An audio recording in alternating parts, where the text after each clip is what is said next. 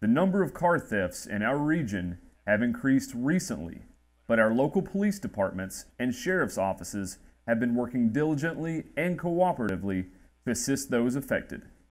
In the last week, we've had 3 auto thefts, 2 locally, and 1 had made it to Pennsylvania before being recovered. Of course, it happened at Walmart parking lot. The 2 most recent ones were from CarQuest. A guy came by and just found a car with keys in it, and it happened to be one of the workers at CarQuest's car. You know, we got lucky on that one that there was an employee also that works at CarQuest knew the car and seen it being taken and got behind it and followed it. We recovered it down in the Coal Run area. And yesterday we had received a call from Ashland Police Department of a car they had entered and supposedly being coming up into our area, and through GPS and stuff, you know, we were able to locate the car yesterday over at Zebulon at a pharmacy over there, and made 2 arrests out of that vehicle also and recovered the car.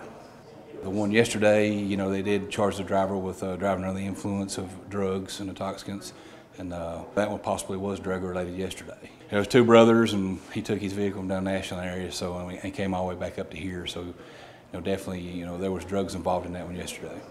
If they notice a vehicle being taken like that, the best thing for them to do is keep back away from the vehicle and contact police by phone and let them come in and try to keep their locations to the police dispatch and let them know where they're at, and you know, eventually the officer will catch up, or there'll be one in the area that can get to them. Then let them take control of it at that point.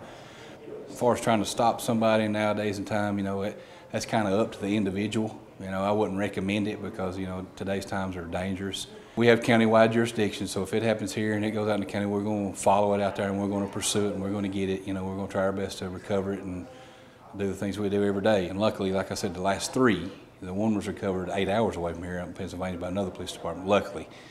And these other 2, we was able to have those in a matter of minutes.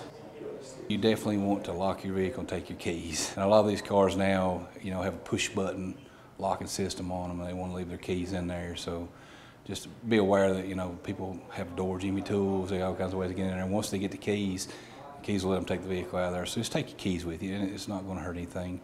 Keep valuable items, not to where they can be seen sitting in a seat and things of that nature. You know, just put those up. It makes it less of a target.